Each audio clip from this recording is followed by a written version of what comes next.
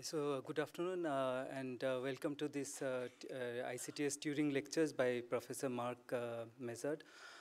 So before we start, I'd like to request our founder director of ICTS, Professor Spentavadia, to welcome you and maybe introduce ICTS, to tell you a little bit about what ICTS is about.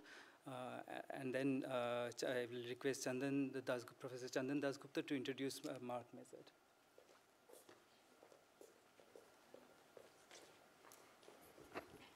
Thank you, Abhishek, and a warm welcome to all of you. We are extremely happy that Professor Marc Mézard has come here, and he's going to deliver, I think, an exciting set of 3 lectures. And this is the first one, which is of more common interest, so we thought of holding it with all of you young people here in this auditorium. But before we get on there, I just wanted to, as is the tradition here, tell people about what is the ICTS, because it's a relatively younger institute, which was, it started functioning in 2007. So you have seen this campus over here. And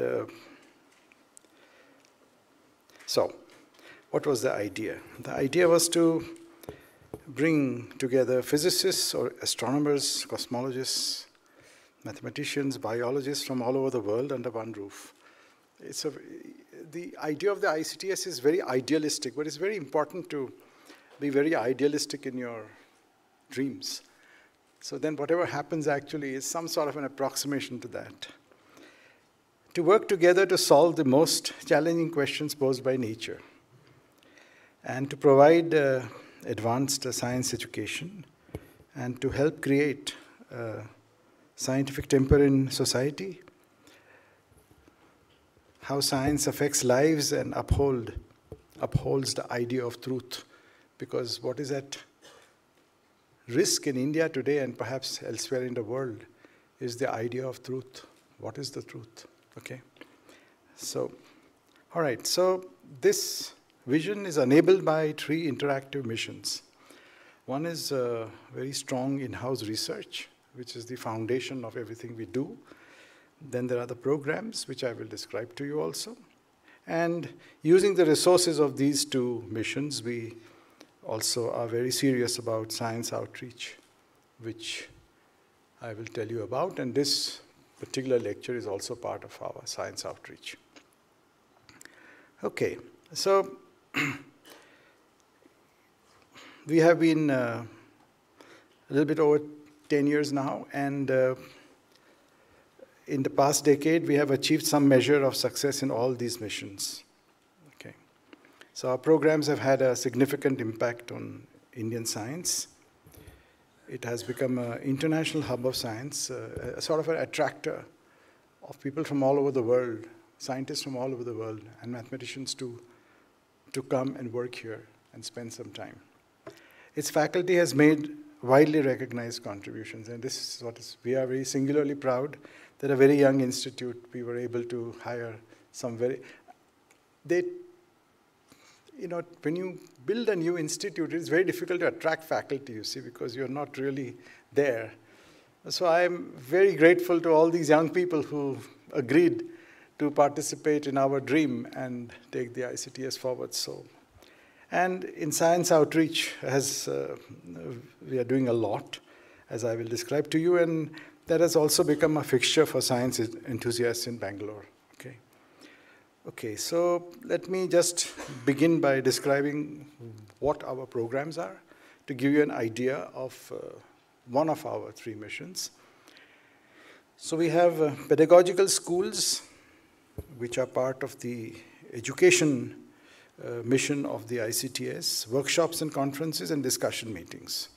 This is sort of a natural division of the scientific interactions.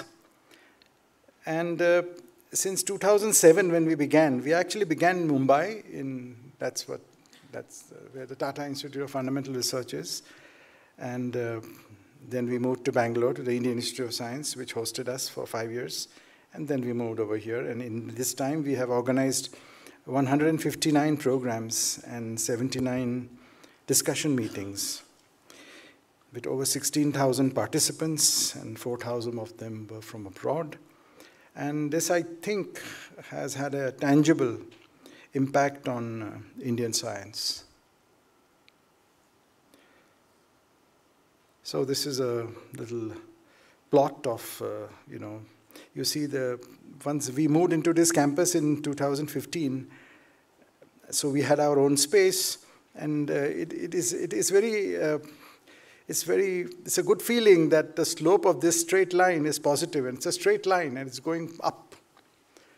But at some point, it has to saturate because of the space.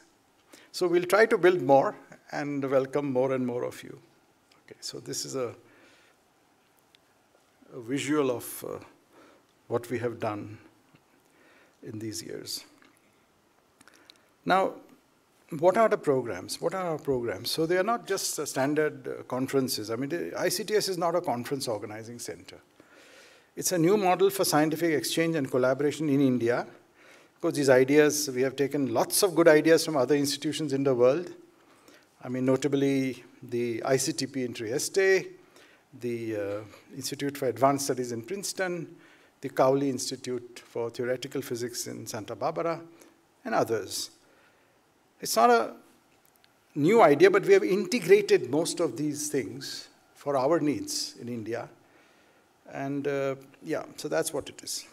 A place to gather researchers to brainstorm, to incubate new ideas, to chart out roadmaps. I think ICTS presently is the only institute in India which does this. So we have a strong pedagogical component that benefits students and postdocs and even senior researchers. I find myself attending a lot of ICTS lectures. You always feel you're a student of science because there's always more happening. So when I say students, I do include even myself, and many of my colleagues will agree with that. And the important thing is that all our activity is archived, and it's on this YouTube channel, ICTS Talks, without any space in between ICTS and Talks, just one word. Okay, so these are some sample programs to show you the breadth of the science that is discussed at ICTS. So we have the scientific discovery through intensive data exploration. That's over here. Mathematical perspectives on clouds, climate, tropical meteorology. Cosmology, numerical relativity, the role of theory in biology. Monsoon workshop on string theory, which was one of our first programs because the institute was started by string theorists, actually, but you don't really feel that, do you? I mean, so we had random matrix theory and applications, and various other areas are also all covered. And we had a very interesting meeting on the ADS-CFT correspondence at 20 last year. Okay, so this is a sample of our programs, and paying attention to the program that is going on, I'd like to mention that ICTS has been quite active in organizing programs in this very important multidisciplinary area of machine learning. So we have had the statistical physics methods in machine learning in 2017. Then theoretical basis of machine learning was a very nice meeting in which people like Anima Anand Kumar actually gave several lectures. We had 3 lectures on machine learning earlier last year by Sanjeev Arora, and now we have this week begun today, in fact, statistical physics for machine learning, this workshop. And one more is coming up, I think, in 2021. Now, I wanted to actually mention something to you because a lot of these meetings, nobody discusses anything about biology, you see, or neuroscience. And so I thought I quote Geoffrey Hinton and Bengio. As you know, they won the last year's Turing Award, and there was a very beautiful interview with all 3 of them. And so I just wanted to read out something from here. So Hinton says, what does, somebody asks, anything is left out in all this stuff that you people are doing. So Hinton says, what does this tell us about how the brain works? People ask that, but not enough people are asking that. So Bengio says, it's true. Unfortunately, although deep learning takes inspiration from the brain and from cognition, many engineers involved with it these days don't care about these topics. It makes sense, because if you're applying things in industry, it doesn't matter. But in terms of research, I think it's a big loss if we don't keep the connection alive with people who are trying to understand how the brain works. And so to that, Hinton says, now neuroscientists are taking seriously the possibility that something like backpropagation is going on in the brain, and that's a very exciting area. I just wanted to, this is my own inner feeling that computer science, neuroscience, physics, all of these actually should share some platform to try to understand how the brain works. Of course, I mentioned this to a very eminent computer scientist from Berkeley recently, and his name is Thomas Jordan, and he said, oh, this is all 1,000 years away. But I think we should try, and I think that ICTS, we will see more of this interaction also. Okay, let me just go on. So regarding our programs, we have 3 sets of named lectures, okay? One is after Subramaniam Chandrasekhar. The other is after Srinivasa Ramanujan for mathematical sciences, and for Alan Turing for biology, computer science, engineering, and related areas. And we have had very, very, very eminent people, including today's lecturer, delivering these talks. So today's talk, okay, which you will hear. And so now let me come to the next mission, research. So the ICTS research is basically divided into 3 parts. I mean, this is the way we sort of have formulated it. One is space-time physics, that is string theory, quantum field theory, gravitational wave physics, okay? The other one is complex systems, statistical physics, turbulence, condensed matter physics, physical biology. And the third plank over here is mathematics, that is dynamical systems, data assimilation, differential geometry, fluid dynamics, and probability theory. All this stuff is happening at the ICTS. Okay. There are researchers working on all this and collaborating, especially between these last two over here. Hopefully all this will...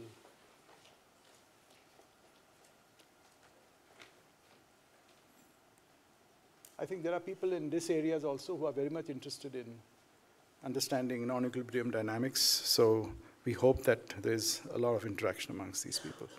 Okay, so this is the faculty. So we have 17 regular faculty, 1 junior faculty, so that you can regularize the person later on. There's an INFOSYS chair, and there are 3 Simons visiting professors. And there's 1 joint faculty with our sister biology institute, the NCBS. Okay, and then we also run a very rigorous and a vigorous graduate school, actually, which is part of the graduate school of the Tata Institute of Fundamental Research. So we have 56 graduate students, and I just have, instead of describing many things to you, these are the courses that are being offered this semester, see? It's fairly interdisciplinary and shows the sort of breadth of the ICTS also, okay? We have postdocs, 29 number presently, and there are visiting students. We have 17 visiting students who visit from anywhere between 3 months to a year. All right. Now, this is also very important that this institution actually provides a platform for new initiatives in Indian science. So I just thought I'd put in this slide. So we had actually done a lot of work for large data high-speed networks. Then there's an ICTP-ICTS quantitative biology program that's going on. We just got over a couple of weeks ago, and which sort of alternates between Trieste and ICTS in Bangalore. there are many, many initiatives. There's a monsoon initiative, which I would like to mention, which talks about or works on the mathematical foundations of the Indian monsoon system. I mean, I think it is possible to do this because there are people at ICTS who work on differential equations, who work on fluid dynamics, turbulence, and weather systems. So putting them all together, we have this initiative. And there are many other things also, okay? Okay, so now science outreach. So, I mean, it's an obvious thing to do, to simulate and stimulate and harness the young minds of India and to help create a scientific temper in society. So, and also to inform civic society about contributions from India to science, engineering, and mathematics. So this is very important. The historical role of the historical contributions, the civilizational contributions of Indian science and mathematics are not known to most people, actually. So I think this is an important gap, and ICTS is trying to bridge that also. In fact, in February, we are starting a new series in honor of the great Indian mathematician Madhava. This series will invite people to talk about the history of science, mathematics, and technology, not only in India, but anywhere in the world. Okay, so these are a few of the snapshots of people who have come here, and you will recognize many of them. We have public lectures, and they are a source of inspiration, and all the people who come for our programs, many of them, we invite them to give public lectures. Okay. Now we have also a wonderful thing that we started in 2015. It's called Kapi with Curiosity. It means have coffee and curiosity. Kapi means coffee in the local language. Over here is Kannada. And so this has become a fixture for science enthusiasts in Bangalore. So it's held in the planetarium. It's not held here. And we have over 200 to 300 people coming and participating in this. And the last one I went to myself was by Bill Bialek. He gave a blackboard talk, actually. I think it is one of the most inspiring talks on entropy that I have heard. I mean, from thermodynamics all the way to Shannon. Wonderful. So it is on the ICTS YouTube channel, so you can really enjoy this now. Okay. So we also have the Abdus Salam Memorial Lectures in memory of Abdus Salam, who was certainly an inspiration to many of us to do this type of an institute. And we have the Einstein lectures. We have had 33 Einstein lectures. The idea is that we will support anybody, actually, who would like to go and give a lecture to the colleges and universities of India. And up till now, we have done it for 33 such tours. And all the way from Trivandrum to Silchar in Assam, actually, people have gone giving lectures. So this is the Einstein lecture series. It doesn't have to be on relativity only, because Einstein did many other things. Then we also have the Vishweshwara lectures in honor of Professor Vishweshwara, who was a pioneer in black hole physics. You know, this idea of the quasi-normal modes of the black hole, the ring down that you have heard about, actually was first discovered by him. So we've had some beautiful talks, actually. One by Kip Thorne. You can see the venue of the talk is just outside over here.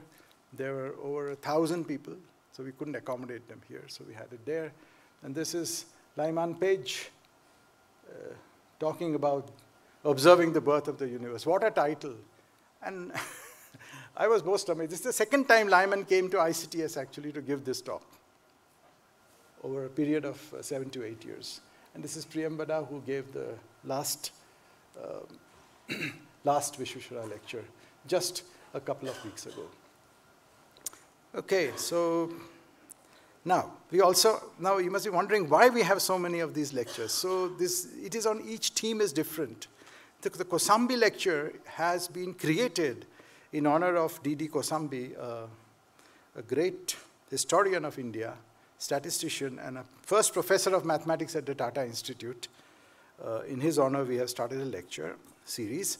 And this is to invite people in the social sciences and humanities to come and talk to us and to the greater audience in Bangalore.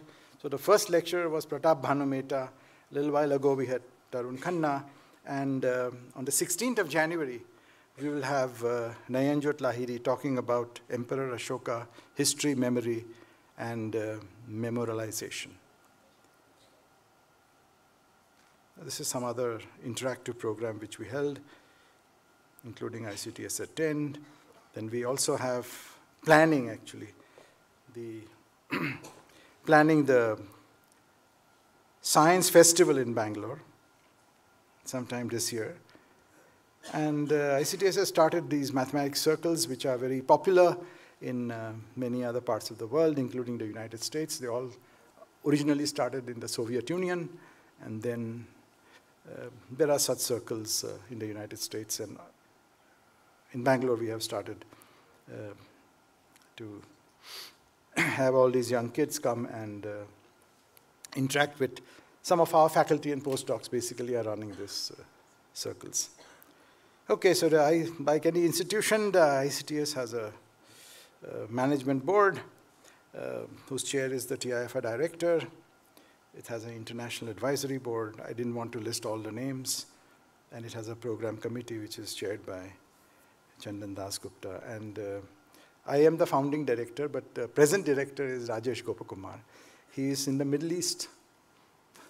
Presently, he's gone to Israel for a conference. So what he would do, I have done today. He's introduced the ICTS. So, and it's our resources. I mean, so the ICTS, as I said before, is a center of the Tata Institute of Fundamental Research, and which is an autonomous institute of the Department of Atomic Energy of the Government of India. So the major source of funding for this institution is actually from the Government of India, okay?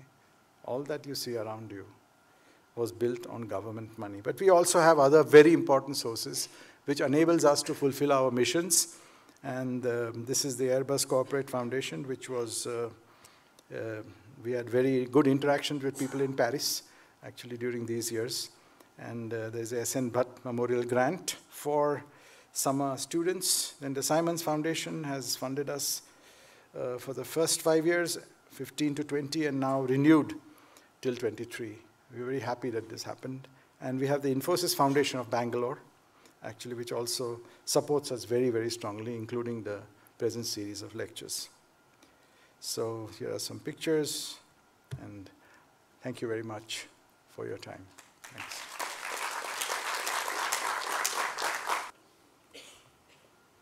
Okay, good afternoon, and it's a great pleasure for me to introduce to you our speaker today, Professor Marc Mézard from ENS Paris.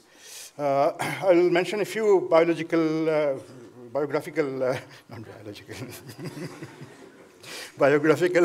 information about Professor Mézard, who graduated from ENS in 1980, joined CNRS in 1981, obtained his PhD in 1984, and then he has been working at various labs associated with CNRS and the University of Paris. And at present, he is the director of ENS Paris. He's been the director for about 7 years now, from 2013 or 12. He's a very highly distinguished physicist, theoretical physicist, who has worked on many different problems and made very important contributions in all of them. I should mention some of these highlights. He was involved in the development of a theoretical description of disordered systems like spin glasses, the low temperature disordered phase that you have in spin glasses. He, along with Professor Parisi and others, actually developed a theory of that, which provided some understanding of what is going on. In particular, his work led to the so-called cavity method, which has been used quite extensively in many problems since then. He also worked on a variety of other disordered systems, just structural glasses and disordered superconductors and things like that. And I must say that, in the 80s and 90s, when I was working on some of the similar problems, I actually learned a great deal from his papers and also from the interactions that I had with Marc in various conferences and so on. His work, which is sort of more relevant to the series of lectures that he's going to give today, involves basically the interface between statistical physics and problems in computer science. He was among the pioneers who showed that various concepts and techniques of statistical physics can be used quite profitably in understanding various problems in computer science, such as satisfiability problems, learning algorithms, then statistical inference and things like that. His work has led to development of a deeper understanding of many of these problems and also has some practical applications in the development of algorithms, which work very well. He has received many awards and honors. I'll just mention a few of them. This is the Silver Medal of CNRS, then Ampere Prize, Humboldt Prize, Onsager Prize of the American Physical Society, and many others. He is the author of two very well-known books, which students and researchers in this field find very useful. So, I mean, we are very happy that he has taken the time to come to Bangalore and give 3 lectures as part of the TURING lectures. One is, of course, the public lecture today, and then he will give 2 more lectures tomorrow and the day after. So it is my pleasure to invite Professor Mézard to give the lectures, but just before that, I would invite Spenta to give a memento to Marc.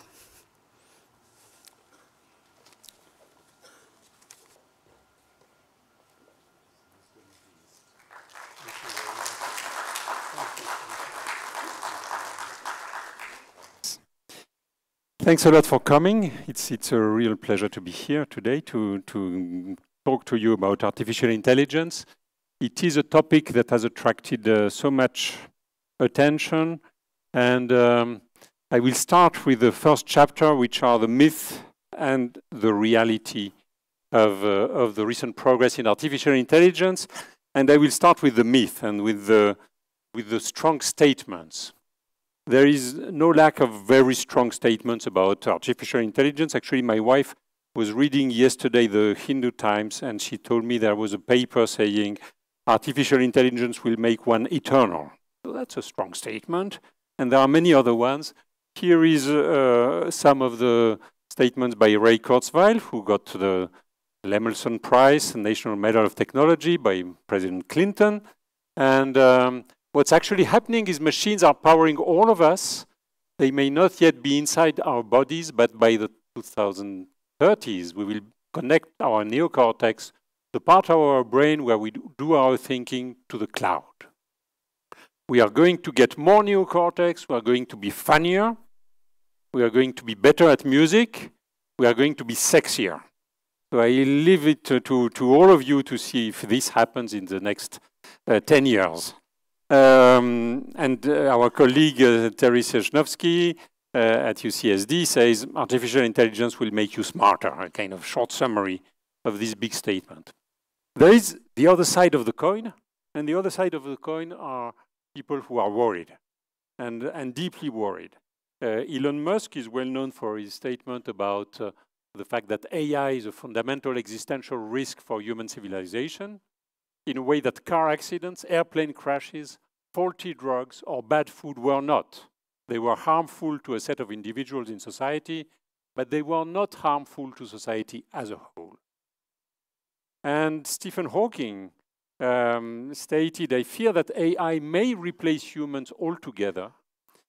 If people design computer viruses, someone will design AI that improves and replicates itself. This will be a new form of life that outperforms humans.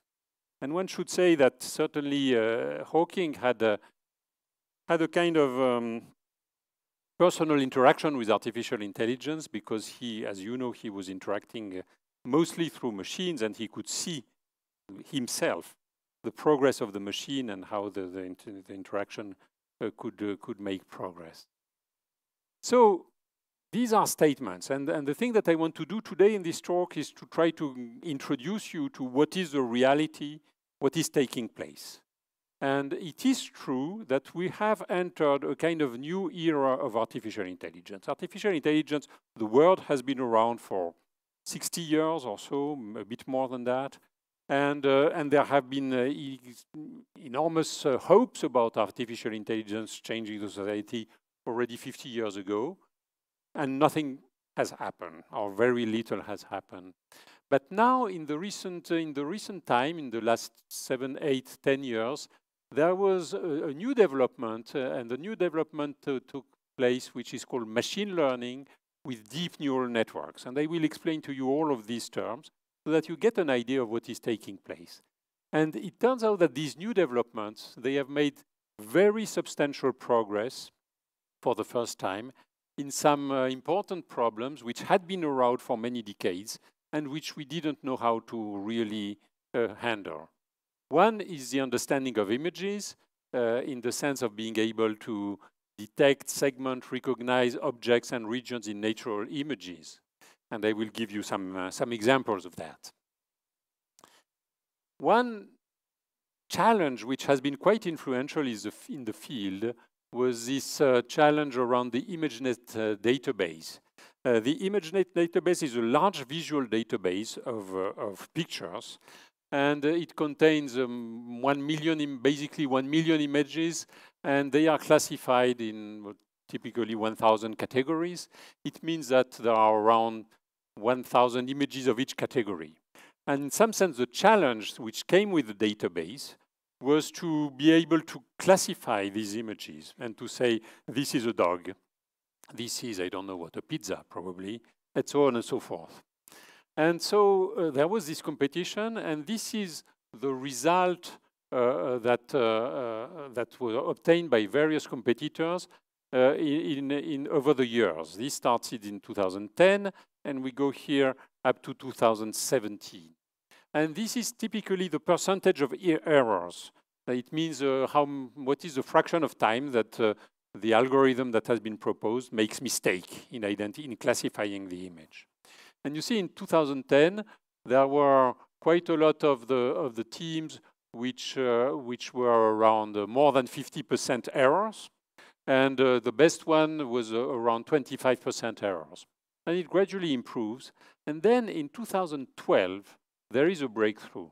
And the breakthrough is with one team, which is the first team. You see here, I don't know if you can see it in the back, but there is one team which succeeds in going somewhere around 13%.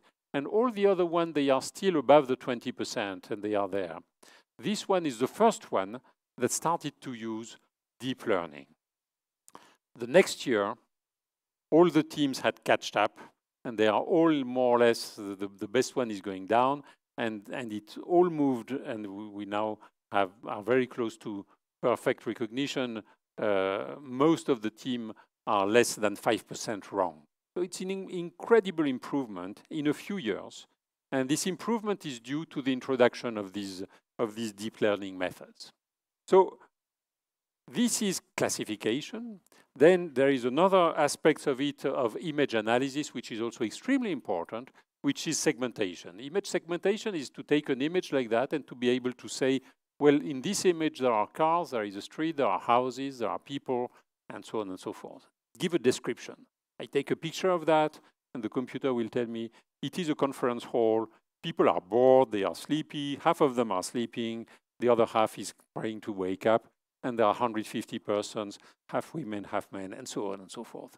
That is, it looks simple, but it is something that we were totally unable to do 10 years ago. And so there is a revolution taking place in image analysis. And of course, if you have image analysis, you can analyze the scene around you, and you can understand understand quotation mark, I will come back to it, and this opens the way to the self-driving car. At the same time, if you have self-driving cars or self-driving trucks, you have the possibility of, for instance, having convoy of self-driving trucks. And this is something which is, of course, quite interesting. And it's at the same time, it poses some question for the society. In Europe, there are 13 million of heavy trucks on the roads of Europe. and probably larger numbers than that in US. I don't know in India, but there are enormous, will be an enormous change of society if these truck drivers go to do something else and you have the truck which are automatized. So this will also create some challenges to the society. So we will have all these aspects, the scientific innovation, the technological innovation, and the impact on the society. Some other progress, some other examples of progress, there are several of them. I will give 2 or 3 examples in medicine. This is a result of a study that was made 2 years ago in Nature. Colleagues using deep neural networks in order to analyze these skin lesions to try to see if the skin lesions that are pictured here, they are in the first row, they are benign, the other one are malignant, and you have to identify which one is which. And it is not at all trivial. They used machine learning, and the result is quite spectacular. The artificial neural network achieves performance on par with all tested experts, demonstrating an artificial intelligence capable of classifying skin cancer with a level of competence comparable to dermatologists. This is quite interesting. It's also, in terms of public health, is something that is quite useful. I should say that it can be done with a picture that you take with a smartphone. So you have something that you find a bit suspicious, you can take the image, send it on the web, and get the result saying you'd better go to the dermatologist pretty soon, or can take your time, let's say. Another one that appeared quite recently, there were several papers in the last 6 months about breast cancer screening, which means analyzing the mammographic images. One of them, probably the first one, was in April 2019 by a group in NYU. They created an absolutely gigantic database of 1 million images of mammography and trained it. And in the end, they are able to achieve a prediction of what is the probability that there is breast cancer, which is measured by this number. I will not explain exactly how you measure the performance, but basically the larger the number, the better the performance. And you find that the individual radiologist gets a performance of 0.778. The artificial neural networks gets a performance of 0.876, so much better than the individual radiologist. And you need a panel of 14 radiologists and to have them discuss and average their prediction in order to beat the prediction of the neural network. The last one, just about predicting non-small cell lung cancer prognosis, again by fully automatized image analysis. Again, the results suggest that they can predict the prognosis of lung cancer patients and thereby contribute to precision oncology. So this is to give an examples of the applications that are coming pretty soon. This is everything that I stated so far was in this subfield, which is a very important subfield, which is image analysis. It is probably the one on which the progress has been most spectacular. But there is more than that. Language analysis, language understanding, translation is another field. Lip reading, predicting the activity of potential drug molecules. When you invent new molecules, can you predict what their activity will be? Analyzing particle accelerator data, doing quantum chemistry, designing new molecules, playing games, many new applications. I will just mention a few of them. Language understanding, translation. Translation has made quite some progress. I was searching for an automatic translation from Canada to English. I could not find one, so I will not, but you have to develop it. It will be a challenge for the next year. Then there is, of course, the thing that is quite spectacular. If you use a bit of automatic translation, you will see the progress that has been made in everyday's language. That is very clear. If you have simple sentences, something basically on which you have a lot of data. Let me just open a small parenthesis. For those of you who know French, this is the the beginning sentence of a book by Proust. And this sentence, if I put it in one of the main translators using deep neural network, it does a translation, which is a reasonable translation. The machine is pretty good. It gives the meaning, let's say. But the Proust masterpiece called À la recherche du temps perdu in French, no machine can decide whether the title should be translated as In Search of Lost Time or as Remembrance of Things Past. These two titles have been proposed to translate Proust's piece. Both of them are valid, and it's a problem of really creativity. I mean, literary translation is something that is a creative activity. And for this, the machine is very far from being able, of course, to help. The games, AlphaGo, in 2016, AlphaGo wins against Lee Sedol, the Korean who was the big champion. At that time, well, of course, it started in the 90s. At the end of around 1997, there was Deep Blue who was winning at chess. But Deep Blue was using a kind of hard power of the computer. And everybody knew that Go could not go this way. It had to be, because there are many more moves which are possible at each time in Go, so you cannot just explore everything. You needed a new strategy. And the new strategy used the deep networks, and it made it. The first AlphaGo was using analyzing 160,000 human Go games before reaching this performance. But a couple of years later, they came with a new program that trained not from human-based games, and so it did not extract the human knowledge in some sense, but it trained against itself. It generated games against itself and was just finding what was the best strategy by iteration. It's called reinforcement. Recently, in the last year, we have the first programs which are able at beating human players at poker, 6-player, no limit hold'em. I'm not a poker player, so it doesn't mean much to me, but it is something that is a big challenge. It is something in which you have to be able to bluff and so on. And this is the one that excites most my son, which is the fact that in October 2019, the program becomes a grandmaster at StarCraft 2. And again, in all this, you start to drift from something which is extremely precise, well-defined, to something in which you will have interactions. We'll have interaction, much more interaction, not just one-to-one in a winning game one-to-one, but you need cooperation and you need interaction. So this is some of the ideas of what is taking place in just 7 years. It's quite spectacular.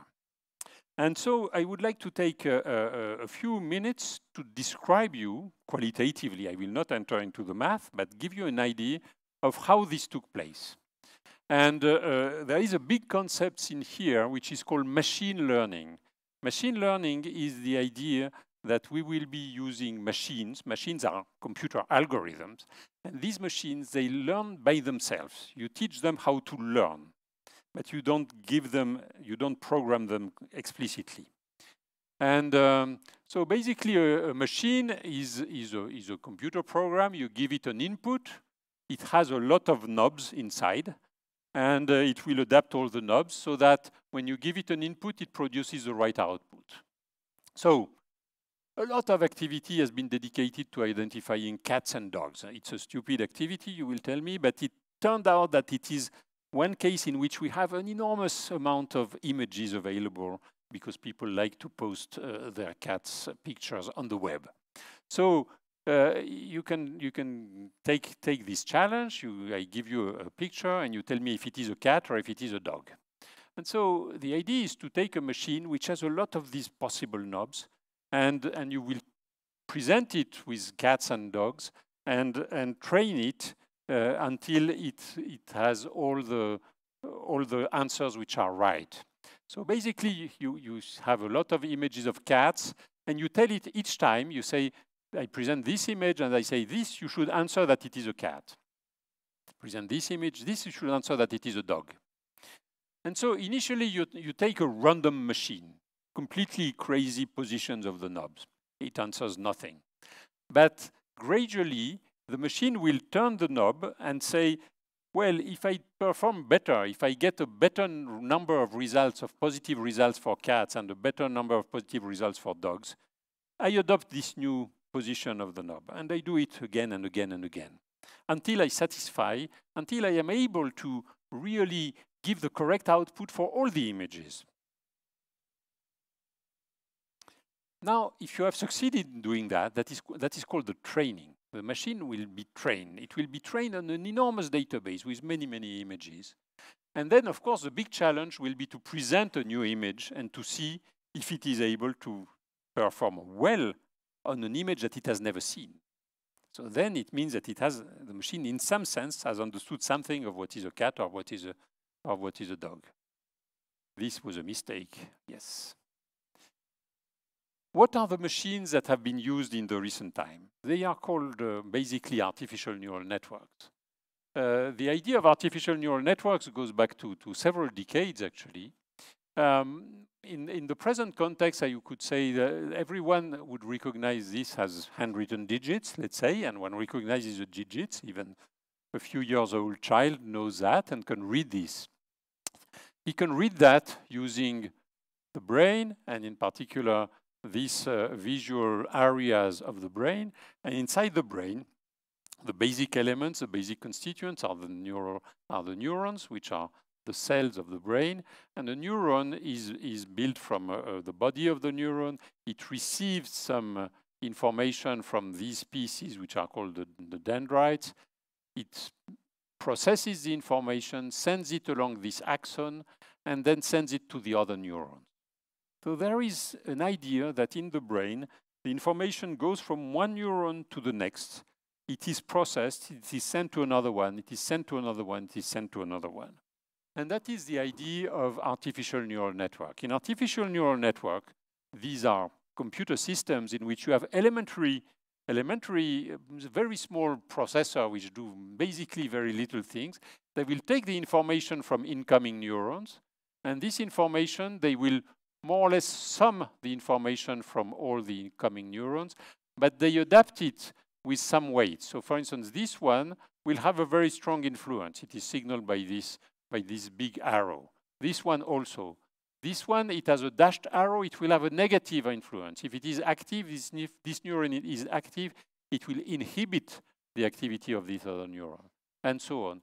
So you have, and the knobs that I was talking about are exactly the values of this transmitted, how you weight the signal that is here, how it is weighted before being transmitted. This one has a strong weight, this one has a negative weight.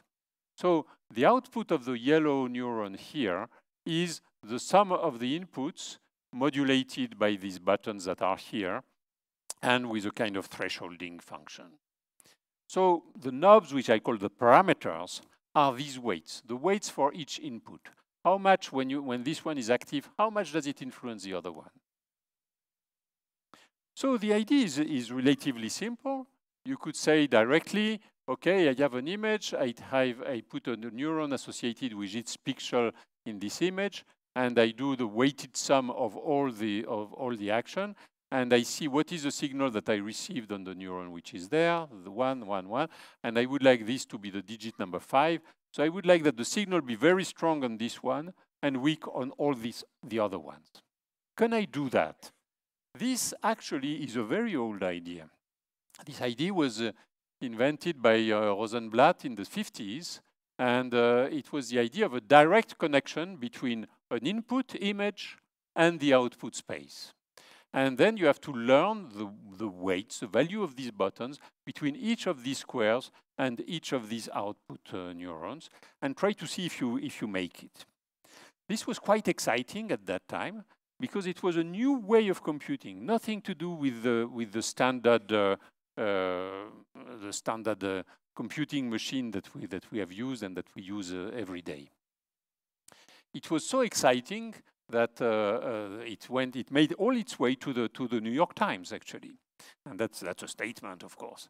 It was Rosenblatt was working for the Navy, and so the New York Times paper in July 8, 1958, you see it's not yesterday, says the Navy revealed the embryo of an electronic computer today that it expects will be able to walk, talk, see, write, reproduce itself, and be conscious of its existence.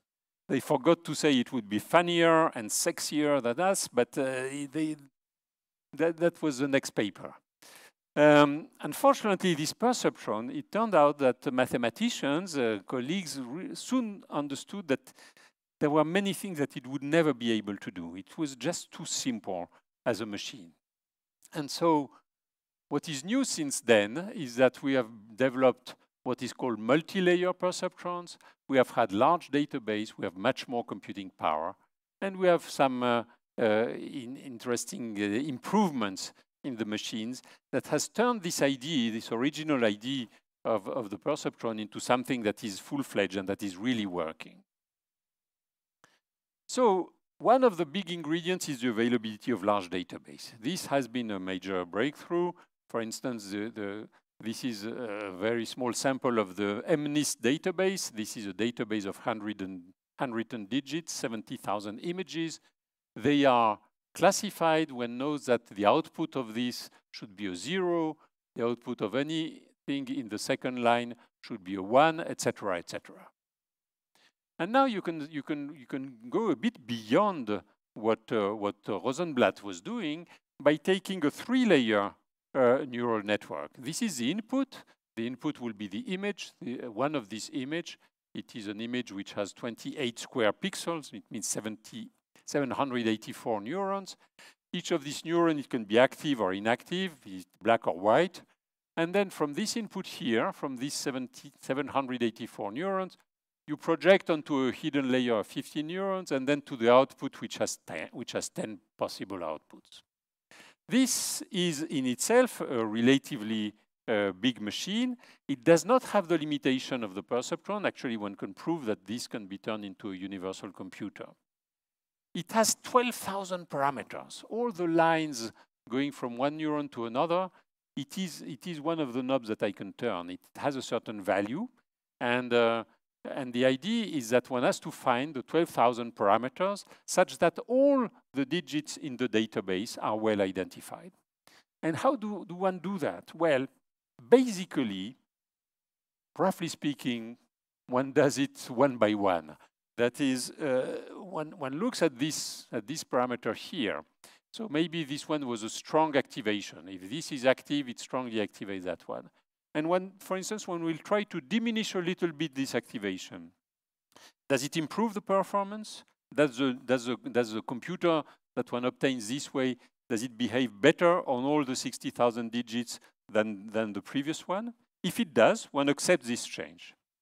And one iterates that many, many times. It takes computer time, but we have plenty of computer time available.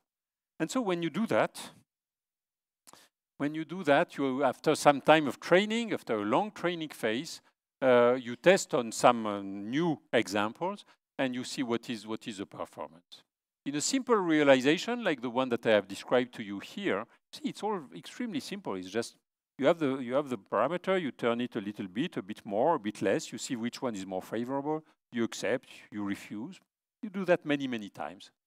You do it with this architecture here. You will find that you have a machine which correctly predicts 96% of the new images that you present. It's already a good performance, only 4% errors. If you go to a better neural network, it will mean a deeper architecture. A deeper architecture means that instead of having input, one layer, output, you will have more layers like that. Of course, it will be more parameters, it will take more time and so on, but with a deeper architecture, you will be correct at 99.8%. It means that you will find in the end only 21 errors in the database of 10,000 examples. And these are the errors. These are the digits that are not well identified as numbers. Most of them I would not know. I don't know what the guy wanted to write when he wrote that. I don't know what it should be. And this, maybe this is a 9, but I'm not sure. So this is a successful machine. This is a deep neural network. It has an input layer, a first hidden layer, second hidden layer, etc., etc. You have to imagine that on a much bigger scale. Here I present it with, 10 neurons in each layer. You have to understand that it can be 100,000 neurons and hundreds of layers. So it can be very, very large. But in the end, it is a relatively simple machine. All the rules are very well known, and the learning is as simple as the one that I was trying to explain you. You train it on a very large database, our famous favorite cats and dogs, for instance, and then with that, you succeed in classifying, you succeed in segmenting, you succeed in doing the medical predictions. And basically, one thing that is interesting, if you look at the analysis of faces, facial recognition is one of the big successes of these feed-forward neural networks. Basically, you present an image in the first layer, and you can try to understand what the system is doing by looking at what the neurons are sensitive to. You will find that one of these neurons here, it will be, for instance, this one, it will be most sensitive to an image like that. So it will be a kind of edge detector. It will see here there is an edge. And then you will see that maybe this neuron here, it is sensitive to that. That is a combination of edges detected here, but this combination of edges, it starts to resemble an eye. And then, et cetera, and you go deeper and deeper, and in the end, you start to have neurons which are sensitive to faces, and you will have neurons which will flash and say, this is an image of your grandmother. So that is how it works. It is elaborating the information gradually from very local information and putting it more global until it extracts it completely. All this is very nice, big success, an incredible technological breakthrough that took place under our eyes in the last 7 years. Everything is perfect. The machines are smart. Are they solving all problems? I think that there are a few clouds in the landscape, and I want to mention to you some of them. And I will focus on 3 main problems that I will address sequentially. The first problem is the need for very large amount of data, pre-processed and labeled. There is no understanding and no guarantee of results, and there is no general intelligence, no reasoning, etc. Let me first start with the data. I told you about a database of millions of images, and they have to be labeled. So this is highly unpractical because you need to generate this database, and you need to have people who label them by hand in order to say in order to train the computer. So this is a practical limitation. It also gives, in some sense, a proof that deep networks are very, very far from mimicking the brain. There was this discussion between Hinton and Benjo that you mentioned at the beginning. And I want to hit a little bit on this issue because I think it is a very important one. The very process by which a deep neural network is learning seems to be fundamentally different from what is taking place in the brain. And I will give you some examples. You can ask how many examples of a cat does a baby see before he builds a mental representation of the concept cat. Certainly not 100,000 cats, certainly not. And actually this has been documented in some sense. Here is an experiment that is done at in my home institution at Ecole normale supérieure by the group of Anne-Christophe. It is about the language acquisition by babies which are 20 months old. And she was running experiments. They are around playing with the kids, and they were playing for some time with 4 objects. There is an object which was called a co-rabbit. There is an object which is called a K-tractor. There is an object that is called a K-book, and an object which is called a co-hen. So they have these 4 toys. They are used to play with them. And, oh, give me the co-hen, and yes, oh, have you seen the K-tractor, how it is nice, and so on. Play like that for some time. And then, at some point, they project two images on the screen, and they ask the child, oh, look at Ko Bamul. Bamul, I hope it does not mean anything in Canada, but for us it means nothing. It's completely created word. It does not exist. And the two objects that are here are also invented objects. And so you ask the child to look at the Ko Bamul. Do you see the Ko Bamul? Look at the Ko Bamul. And so I will ask you, now that you have been playing yourself here in this room, you have been playing for at least 1 minute with a Ko-rabbit, a K-tractor, a K-book, and a Ko-hen, who among you, when I say look at a Ko Bamul, who looks at this object? Nobody. Who looks at this object? Quite a few people, and then the other people are not decided or don't dare to present there. You do exactly as the kids do. That is, what you do is that you generalize in some sense. This does not exist, but if it existed, it looks more like an animal. And in some sense, the prefix ko has been associated with animals. And so you have generalized the concept of animal and associated it with ko from two examples, not 100,000. So this is something that is certainly a main difference. And so we have come up, discussing with all that, come up with a challenge. And the challenge would be to build a machine, maybe a deep neural network of a new kind, or a new kind of computer program, new kind of artificial intelligence that learns a language on the basis of what has been heard by a baby in his first year of life. There are some people who have started registering what a child hears in his first year of life. It turns out that the understanding, I mean, speaking, it takes an amount of time which varies a lot between children. We all know that actually. That's experimental. But it is because speaking needs a kind of motor control, while understanding is more stable. It's around 1 year that the children understand the language, and so. And it's always 1 year. It does not depend on whether they grow up in an environment in which they will hear a lot of words or an environment which is more silent and so on. It's always 1 year. This does not at all fit with all the models that we have so far. So it's a new challenge. And I think that I hope that some of you in the audience in the next few years will pick up some of this challenge, because it is this type of interaction and of challenge that will create the right interaction between the new developments in AI and the development in trying to understand language and intelligence. Here is the second problem that I have with the present development of neural networks, of artificial neural networks. What do we know about the deep networks, and what do we understand? Well, imagine that you have a network and you have trained it very well. And so basically you have turned all the values of all these parameters, all these knobs are turned to the optimal way. It performs perfectly on the training database. And if you present a new example, it generalizes finely. You have the machine, it works. And you know the machine, you know all the neurons, you know what each of them does, you know what is the parameters that come in. This is what I call the neuroscientist's dream.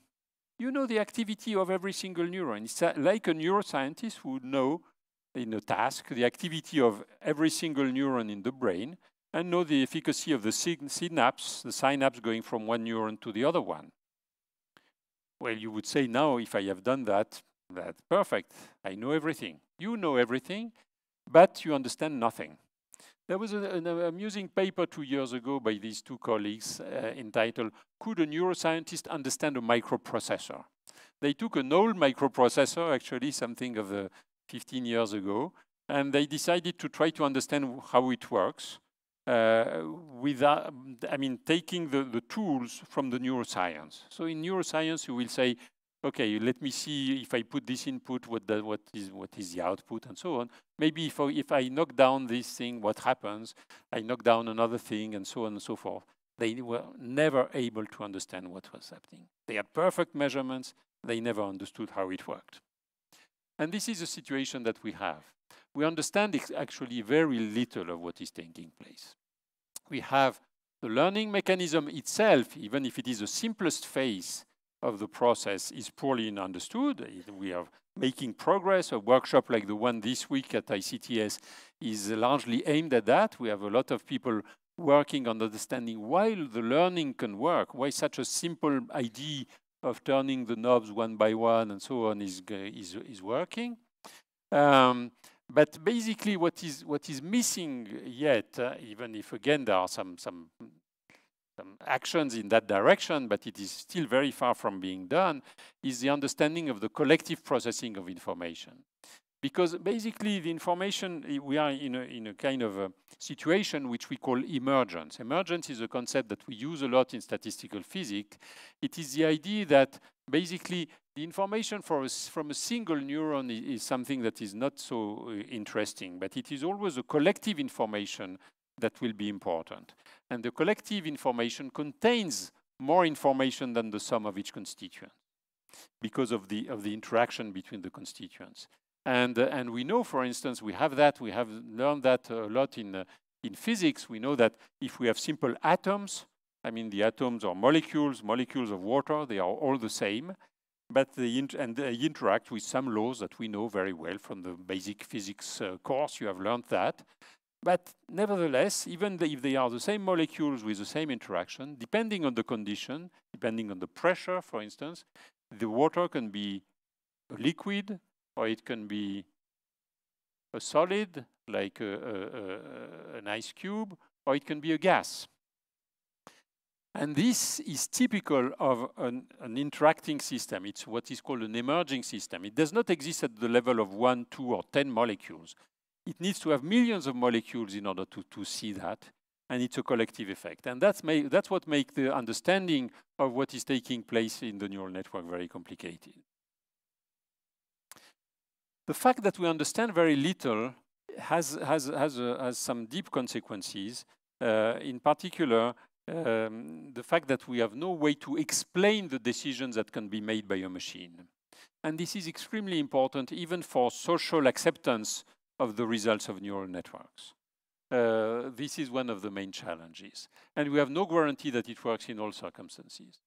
And let me give you some idea of the challenge that it poses, even technically. I mean, you could say, well, this is an idea of the scientist. He wants to understand everything. But if it works, who cares? Well, it works, but it is very important to understand and to be able to guarantee. If you are not able to guarantee, here is what can happen. Among the various games that colleagues have been playing with, there was one of distinguishes panda from gibbon. And so you take a neural network, large, you train it from a large database, many images of pandas, many images of gibbon. You present that picture at the generalization phase, and you see how do you say? And the network answers, this is a panda. It's not very sure, but around 60% confidence. It's clearly a panda. You present this one, and this one, he says, this is a gibbon with 99% confidence. What happens between the two? What happens is that I have added to this image a very tiny image like that. It is a kind of noisy image with a coefficient which is extremely small. So you don't see it by eye. You cannot see that I have added less than 1% of green on this pixel here. You know, to me, it still looks completely black. But this small perturbation, it has completely fooled the neural network. How comes?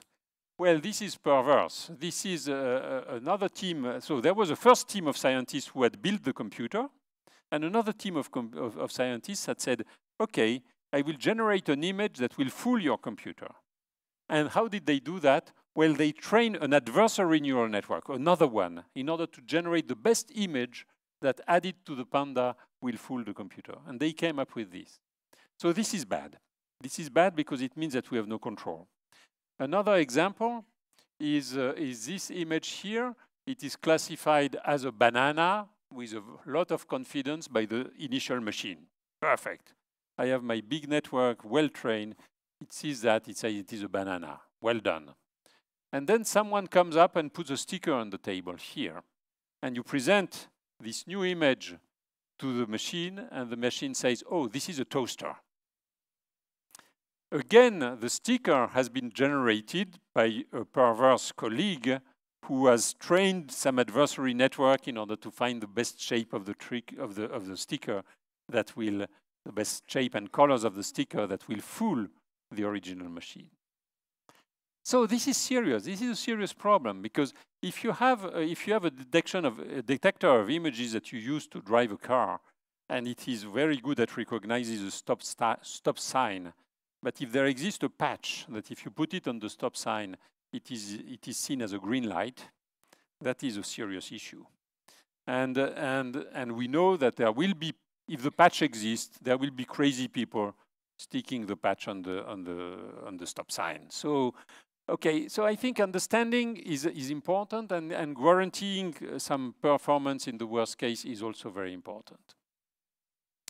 Third problem we have with the present situation in neural networks is that there is no general intelligence, no reasoning, no representation of the world, no consciousness, no attention. Deep networks are machines that solve very specific problems, very well-posed problems. A chess game, a Go game, you know exactly the rules of the game and you know where you want to go.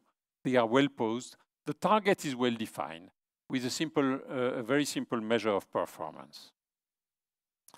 And with this, I want to make a small parenthesis about the link to intelligence. It's a very complicated topic, and I will address it by a small corner of intelligence, which is scientific intelligence. Not that I say that scientific intelligence is the most important one, but it is the one that, I don't know, I am most acquainted with in some sense, so I choose this one. There was a statement by Chris Anderson, chief editor of Wired in 2008, and he said, look, now it is the end of theory. The data deluge makes the scientific method obsolete. Faced with massive data, the traditional approach to science, hypothesize, model, test, is becoming obsolete. The new availability of huge amounts of data, along with the statistical tools to crunch these numbers, offers a whole new way of understanding the world.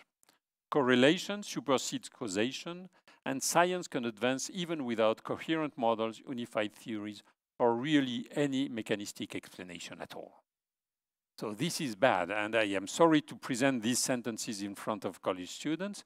Don't believe it. I will tell you now my refutal of these statements.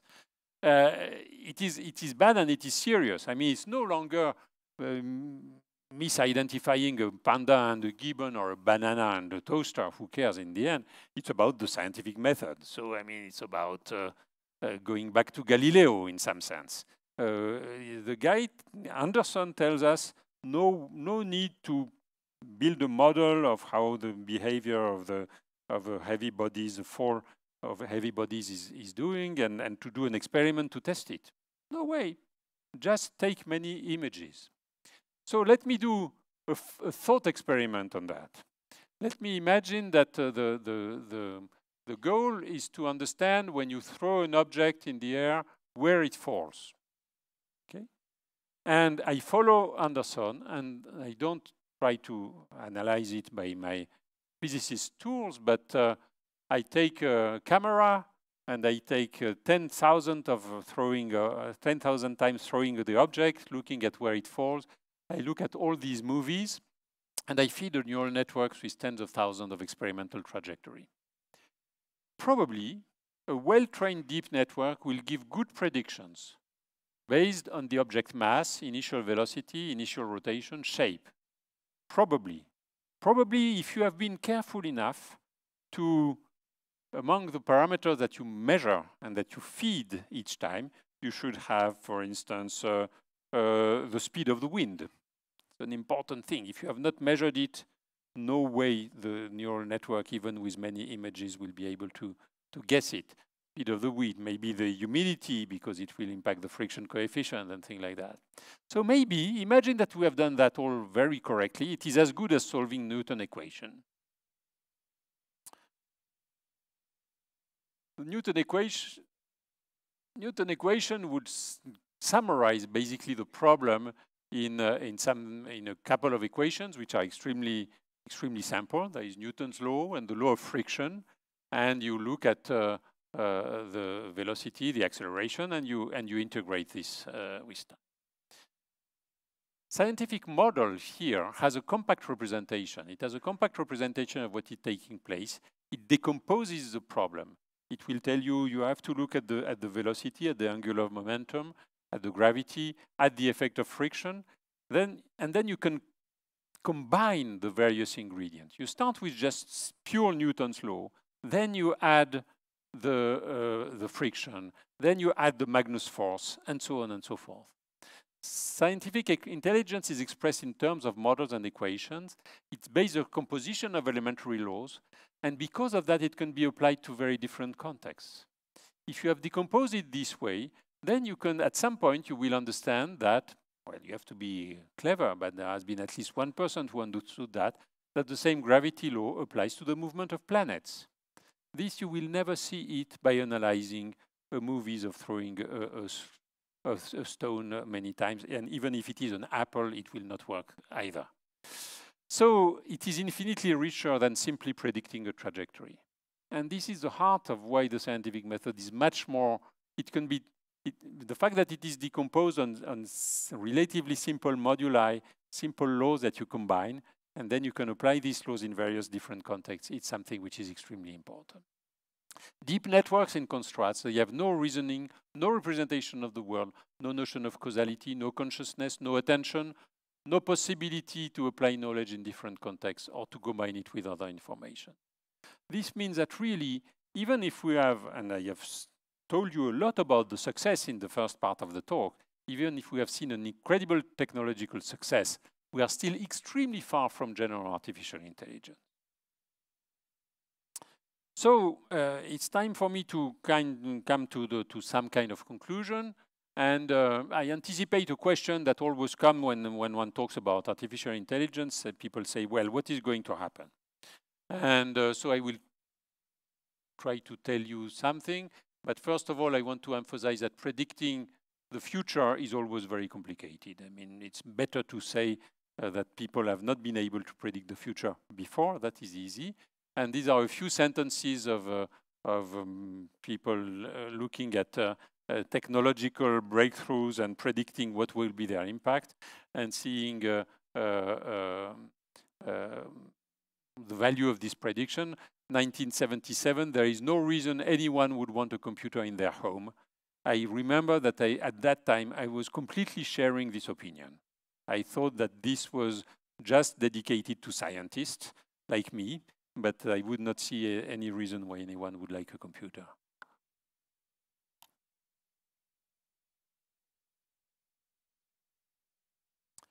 So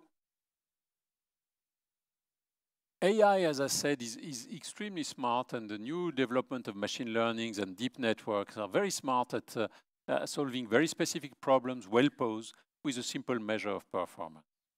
So one will see, and it has started, and one will see the impressive progress of AI and ability to detect subtle patterns in massive amounts of data, major technological breakthroughs, and it is evolving extremely fast.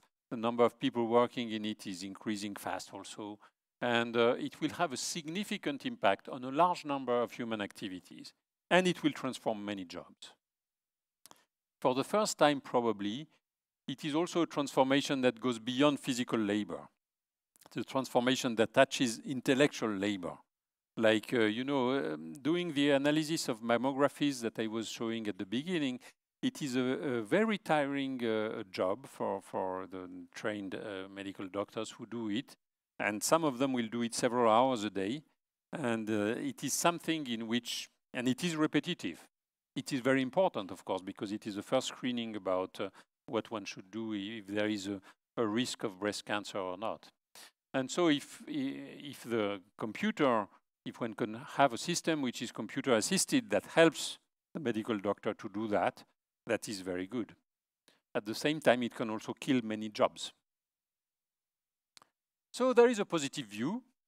It can help to achieve better diagnosis, case law search, displacement of people and goods along railways, freeways, etc., devices that help people to have fast access to relevant information, customer support, robots that can help, elderly people, identification of pathogens, development of new drugs, smart language assistance, and so on and so on. One can, there is a big question, and I have talked to several economists about this issue, whether this whole transformation of the society will create more jobs than are destroyed. The past experience says that a big technological innovation goes in that direction. It's always difficult to say. So that is something that is not really under control at the moment. Now you can also have a more concerned point of view, saying that there might be large destruction of jobs, and also that the change is taking place at such a high rate. I mean, it is changing so fast that the societies will have hard time to adapt. I mean, you cannot transform from one day to the next a truck driver into someone who will use, I don't know, computer-assisted facilities in order to program the movements of all tracks of the company. And another important aspect of it, which I find also interesting and maybe in some sense worrisome, is that it is very strongly monopolistic. Well, we see it with the big companies of high tech and their access to the data. I mean, the fact that it relies so much on a very large amount of data, it makes a strong bias towards big companies which have these data, and to all of us who are providing freely our data to these big companies. So this is also in the structure of the society, this is something that one should concern. There is a major concern for the present, and I'm not talking about the future.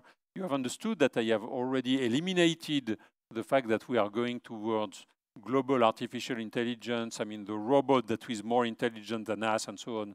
Not at all. We are very far from that. But still, we have to be concerned. We have to be concerned about the use of AI in the political world for control of populations and manipulation of information. This is a statement by George Soros. I want to call attention to the mortal danger facing open societies from the instruments of control that machine learning and artificial intelligence can put in the hands of repressive regimes. In some regimes, you know that you have a concatenation of information from various databases into a centralized database that creates a social credit system. Chinese have started experimenting that.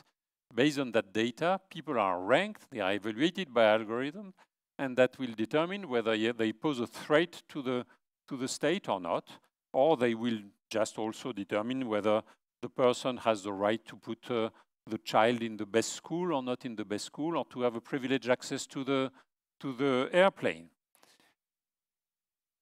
This is not something of science fiction. I mean, this is taking place now. In 2008, Malaysia equipped the police forces with face recognition devices. Singapore's experimental program to equip every lamppost with a camera connected to a facial recognition facility and a crowd analytics software. Zimbabwe signed a deal with a Chinese company to build a national image dataware. This is all contained in this paper on the Journal of Democracy, which I found quite interesting, about the present threats of artificial intelligence. Particularly facial recognition and so on is something that can be put in the hands of a totalitarian regime, for instance, and that can make it quite efficient. On top of that, there are also many examples of political manipulations of information using deep networks. And so this, we have seen examples, plenty of examples of that. There have been some on the Brexit, there have been that on the American elections, and so on and so forth. So there is an urgent need for control mechanisms, for the elaboration of ethical rules, for the development of a global vision on the possible impacts on our societies. Henry Kissinger, in this article last year, says, philosophically, intellectually, in every way, human society is unprepared for the rise of artificial intelligence. And so, in some sense, my talk was to try to prepare the new generation for that, and then raise your awareness. Also tell you about what it is. I mean, there is nothing, you know, it's not big math, it's not so complicated. Well, of course, when you go to technical conference of that, it becomes quite complicated. But still, the basic principles, they are easy to understand, and also the limitations. So just a few take-home messages. The fact that we are seeing an absolutely spectacular progress technologically. It can help humans in sophisticated repetitive tasks. It can also be misused. One has to be aware of the dangers. And we are, of course, extremely far from general artificial intelligence. Probably we have not made any progress in that direction. The latest development of the last 7 years, they are nice technological development, but not a step towards real artificial intelligence. And finally, it's a case, an amusing case, in which we know everything of what these machines do, but we understand very little. We understand very little of why these machines, when you add the small sticker, changes its mind and says that the thing that was a banana becomes a toaster. And that's it. Thanks a lot.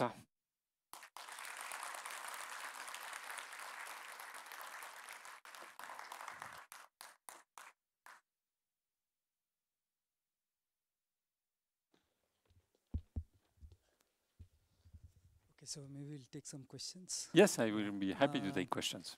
Okay, so yeah, so we can take some questions, and please raise your hands, and then the microphone will go to you, and you can ask the question. Okay, so maybe the first question, I think he had a question. There's a question.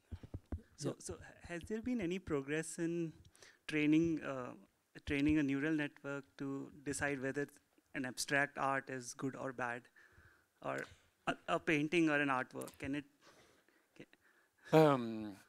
I don't know of anything about abstract art being good or bad, because I think that in this case we don't have even you know, all what I have presented here is called supervised learning. Supervised learning means that there is a supervisor. There is someone who tells you in the training phase, there is someone who shows you a picture and says this is a cat. And so you would need, for what you say, you would need a supervisor that says, this is good abstract art, this is bad abstract art. And this, I'm not sure that, I'm sure that it does not exist, such a concept. On the other hand, if I generalize a little bit, there has been some interesting developments about art. For instance, you can train a network to, you train it on a database of all the pictures of Van Gogh, and so it is very well adapted to seeing the picture of Van Gogh, and then you present to it, I don't know, a picture of yourself, and you ask it to basically taking the codes in the later, in the nearly last layer, the codes are codes for Van Gogh. You know, when you have, sorry, I have not been clear. Let me say it again. You take a neural network and you train it to recognize many different painters, the works of many different painters. So there will be Van Gogh, Picasso, and so on. And it does well. And so you, for instance, in some internal representation deep in the network, there will be a code saying, this is a Van Gogh. And so then you mix that and you activate this code, but you put in the first layer, you put a picture of yourself. And it will produce, as an output, it will produce a picture of yourself designed by Van Gogh. And it is not creative, but anyone who sees this, I don't have the example with me now, anyone who sees this says, oh, this looks like a Van Gogh. So it captures something. But it is not creative otherwise. It's copying in some sense. Hello, sir. This lecture was very intriguing, actually, so thank you for that. I just wanted to ask this, how is quantum computing helping the advancement of artificial intelligence? Quantum computing is a different field, at least at the moment. The way in which it might help one day is if really we can come up with quantum computers that are much faster and much more efficient than traditional computers for doing these tasks. We are still extremely remote from that. I mean, the recent progress on quantum computing, which has been quite advertised and so on, is extremely specific. It's extremely far from any kind of general computer. And so I think that it will take many, many decades before this. I'm not sure that, that the artificial intelligence with the deep networks will, I don't know exactly where it will go. I am not sure that the quantum computing will succeed in building a kind of general purpose computer that is much faster than the traditional ones. And so the merging of the two, it will take many decades. I will not see the result. Maybe you will not see it either. Thank you.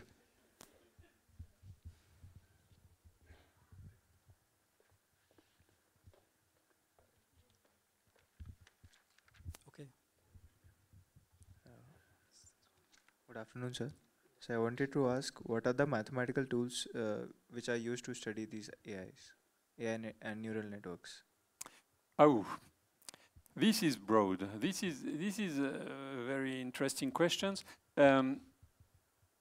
First of all, I should say that the way that they are defined by very elementary operations.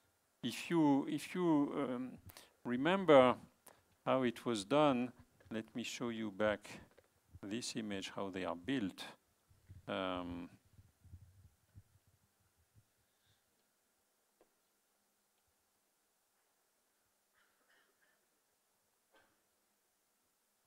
Basically,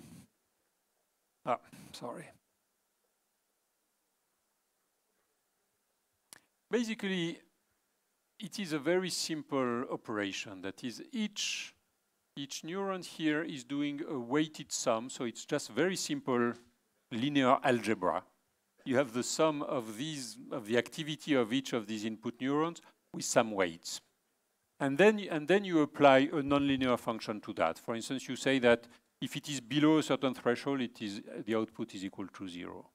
So all the basic rules, they are just elementary linear algebra with some very simple nonlinearities. So the definition of what one is doing is very simple. Now, the complications of the study of that is that if you think, for instance, about learning, you think about learning. You are learning. This one was a relatively small network. It had only 12,000 parameters, but you work with networks which are 1 million parameters. So 1 million parameters is 1 million real numbers. So it's a space of 1 million dimension. And you have to search in this space of 1 million dimension, you have to search for the point, or maybe the set of points, in which the network is performing well, in which it is identifying correctly all the cats and all the dogs. This is very complicated because of the large dimensionality of the space. And this is where much more sophisticated math or theoretical physics tools become useful and have to be used. But there is a strong contrast between the elementary description of what the system does, which can be done by really, very simple tools that are accessible as soon as you know a bit of linear algebra, and the sophistication of the analysis and trying to understand, which has to do with understanding what happens in this very large dimensional space.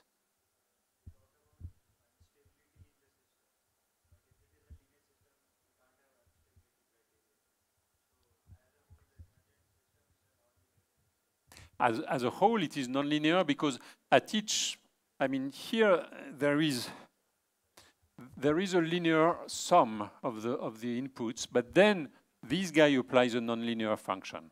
So the whole system is nonlinear in the end. So it is not trivial. Good evening, sir. Here, first row. Yeah. Sorry.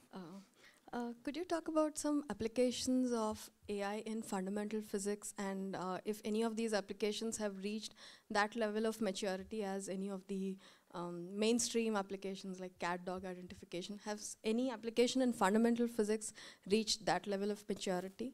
Yeah, I think I am not an expert of this, but I know that it is being used in some cases in experimental particle physics for particle detection.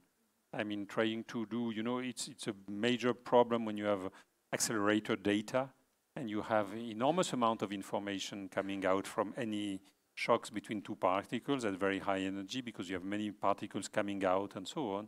So most of the time, actually, most of the events you just throw away because you don't have enough disk space. So you will, typically what was done is to use some triggers, which is to take, you keep only in memory the events in which you have two particles coming perpendicular at that kind of speed, for instance. That was very elementary. But you have much more sophisticated one that you can get by training a network on previous images or on artificial events. So this is one field. The other field in which it is also very much used is in experiments in astrophysics and trying to also detect subtle patterns in the sky. And that is, at least, there are at least these two, but certainly many more than that. Thank you. Okay, this next. Yeah. So you give the example of the baby who needs to look at only few images of a cat to recognize a cat, but the neural network needs to look at thousands of images to do the same. But then the baby has some innate capabilities which are in its genome, in its DNA, which took hundreds of millions of years to develop, whereas the AI is starting from a blank slate, so to speak. So how do we, is it fair to compare the two in this case? No, it is not fair. It was just a simple statement to prove that they are functioning on very different bases. The thing in language analysis has been quite spectacular. For many decades, some colleagues working in language analysis, they have been developing a lot of programs of software based on rule analysis. I mean, they know all the syntax, all the rules that tell you if there is this word, there must be a complement. If there is a complement, there must be, etc., in order to understand the language. This has had some success, but in the last 5 years, in automatic language analysis, the new programs that have come up using Mr. Anderson's strategy, which is get rid of all these rules and just take a lot of database and use it, this is the strategy that has been successful. Clearly, if one wants to go beyond, at some point one will have to mix the two approaches.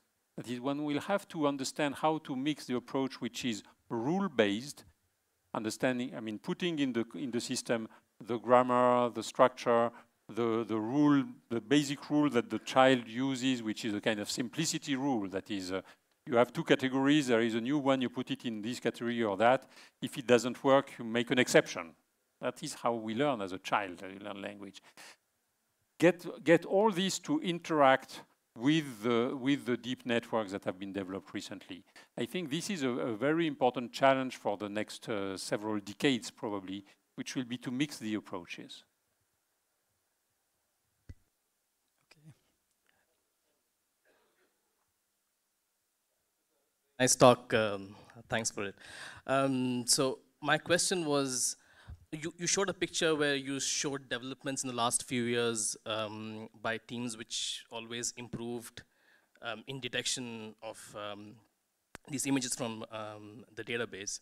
So I was wondering if you could summarize what changes have occurred in these years which make these networks better. So what exactly has been tweaked?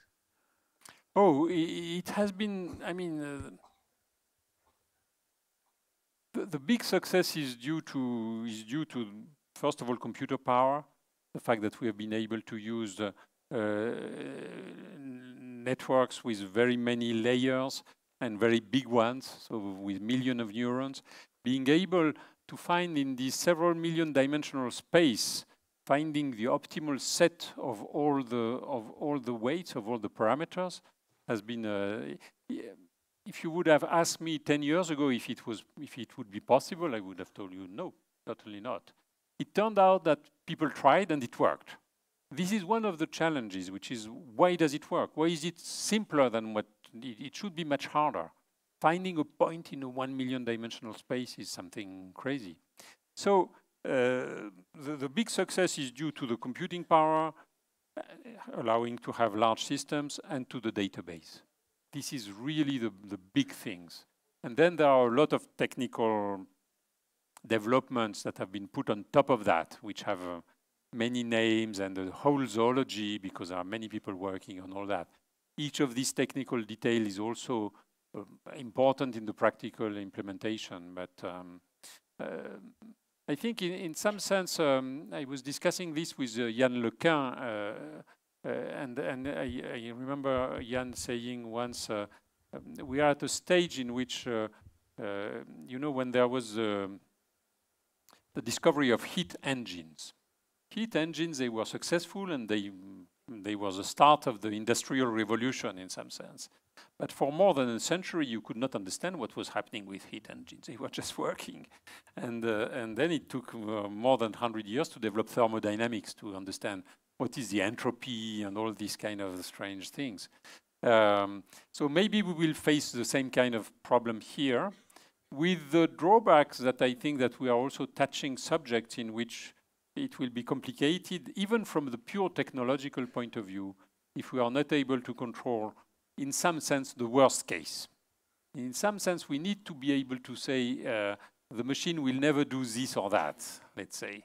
And so we need to have a control of the worst case. And I go back to the sticker and the banana. Okay, maybe we take this question and then, yeah. Hello, sir. Yeah, here. So you talked about scientific intelligence. You talked about general intelligence. So my question is, we know that Alan Turing has wrote a paper about that machines can think. We know about that. He alluded. Alan Turing alluded that machines can think, and we also know about that problem of other mind. We can't know that what the other mind is thinking. So in regard of that, how do you differentiate a machine which has general intelligence and a machine which has artificial intelligence? So what is the basic difference between man and machine? Have we improved from where we were in times of Alan Turing? Again, I will say, I think there are some limitations which are clear at the moment. The fact that these machines that we have, they have no representation of the world. They cannot use what they have learned in a different context, and no transposition. They are dedicated to a simple, well-defined task. So they have no notion of causality. This is very important. That's probably the first notion. So there are several big things that are there. Then, on the other hand, and to be really complete about it, I think that one also has to keep in mind that the way we define intelligence is probably drifting a little bit. That is probably, if I would have asked, if you would have asked me 30 years ago, you were not born, but someone has asked me, is playing chess an intelligent behavior? I would say probably yes. Yes, this is, I mean, it requires to have a strategy, etc., etc. A good chess player is an intelligent person, and so on. And probably now, I would say, or other people would say, yes, in some sense, but you know, machines can do it. So in some sense, our definition of what is intelligence is shifting. And it is shifting towards more creative tasks. And that may be, if I want to end with a very positive note, I mean, one could hope that in some sense using AI, the simple AI that we have now, one could help people get rid of the most repetitive part of intellectual task and focus on most creative ones. This is a hope. But as I said, there can be also bad direction that can be taken. So, Mark, so the bad examples that you gave towards the end of when small perturbations lead to bad recognition of the banana and so on, I guess these have something to do with the robustness of the solutions that you've found, right? Yes. The robustness of the coefficients that that have been identified for the given task. But because you are in a high-dimensional space, you presumably also have multiple solutions. And there must be ones which are more robust in distinguishing. Probably yes. Others, but so there is a whole activity. Yeah. Yes, there is. I should have said that there is a whole activity. I mean, there is a people who programs the machine and make it learn how to recognize a banana. Then there is a perverse guy who programs another machine to generate a sticker that will fool the first machine. And then there is a third guy who say, now I want to find the machine that is most robust against all the stickers that can be put. And this is an activity that is existing. It is very complicated because in some sense you have to control all the directions in this very large dimensional space. So does it have something to do with sort of an understanding of the basin sizes, or does it have to do with memory capacity? Or I think it's more complicated than that, I think so. I fear, yes. Hello, sir. So it's claimed that the brain usually learns in the presence of noise. For example, if there are two sounds coming, we can actually focus on one particular sound if there are two kinds of music playing. But this doesn't seem to happen in these neural networks which are like susceptible to even single pixel attacks. So like what's really happening? What's missing? At the moment, I was saying there is no notion of causality, consciousness, and so on. Consciousness, maybe the premise of consciousness would be attention. At the moment, it is not included in all these machines. That's another ingredient that should be done. And again, it's part of this very vast program of trying to add to all these, which are very interesting and spectacular progress on very dedicated tasks, add something that will be able to use some of the things that have been learned in a certain context, to use it in another one, and focus. And I think paying attention to something is part of it. Okay, so I think so there are several questions from people who are watching this on YouTube, but maybe we'll just take one question since getting kind of late. So this is a question from Sangram Deshpande, and okay, so it says, would machines be more powerful or intelligent than humans? What do you think about consciousness as an algorithm? And maybe you have already... The question about consciousness? Yeah. What do you think about a consciousness as an algorithm? Mm-hmm. I don't think much. I